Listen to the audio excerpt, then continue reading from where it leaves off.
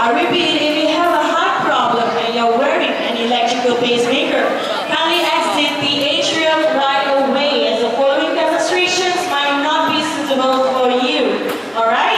And secondly, to those who are standing right around the metal barricades, kindly keep both feet firmly on the ground at all times. I repeat, keep both feet firmly on the ground at all times. Parents with young children, ensure that your child is not sitting or climbing on these metal barricades. Alright? And worse still, you see these metal wires in front of you here. These are the lightning protection cables that will protect us from the 3.5 millivolts of electricity that will be gushing out from the Tesla coil.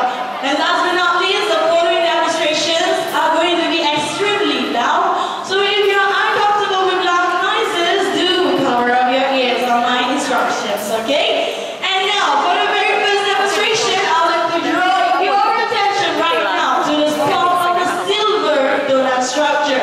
And there is a thin piece of metal wire that has two discharge points that is sticking out just right above it. Can you see that? Now, I would like everyone to just observe really carefully at the pinwheel when we fire up the Tesla coil. Now, to show me how interested and enthusiastic all of you are for the first demonstration, I want to hear a loud yes. Are you all ready? Wonderful. Cover up your ears, everybody. Eyes on the Tesla coil, and here we go.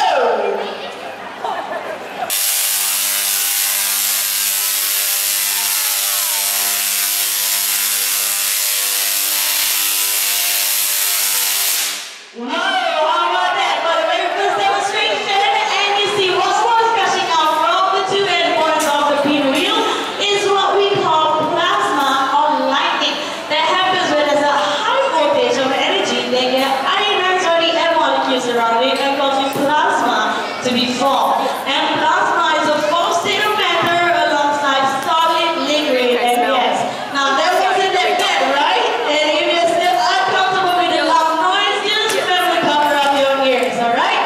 Moving on to the second demonstration, we have here our very brave Tesla coil specialist, Mr. Abdul. Let's give him a big round of applause. This show will not be possible without Mr. Abdul, and this is a